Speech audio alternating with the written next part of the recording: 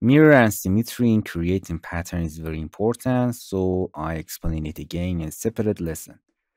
When you want to draw something from the polygon pattern, as you can see, you can snap it from the beginning, and if you click and then click again, before click again, it's always like other tools in software. You have to, before second clicking, this is our second, you have to right click. It means another option in this tool will be appear. First, you can change the length, for example, exactly 10 centimeter. And again, important option is the mirror creation. You can turn it on. In default, the axis is in local. Local is this axis. This is your first point. This is your second point. And you have created a line. The line, the axis that is perpendicular to this line is a local.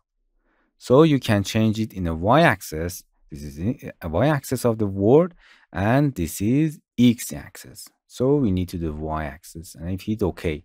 And as you can see, after that, you can create your pattern with a guideline, and as you can see, it's symmetry. As I said before, the two important thing is happening. One, when you deselect it, as you can see, you can just see this dashed line.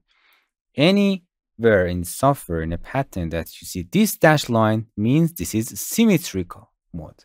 This is symmetry. It means if you select it, another thing happen. We have a dashed line and the colors, the yellow color and turquoise color, light blue. I call it light blue color. It means, okay, these two sides are symmetry. It means if you go to the edit pattern, select anywhere, and if you click and drag and changing the editing the point or the line, anything in this side, it's automatically symmetry at the other side. So this is an symmetry.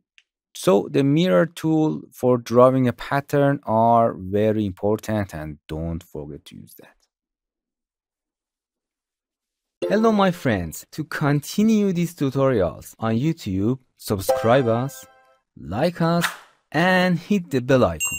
And now you will be alerted about all of the amazing videos that we release.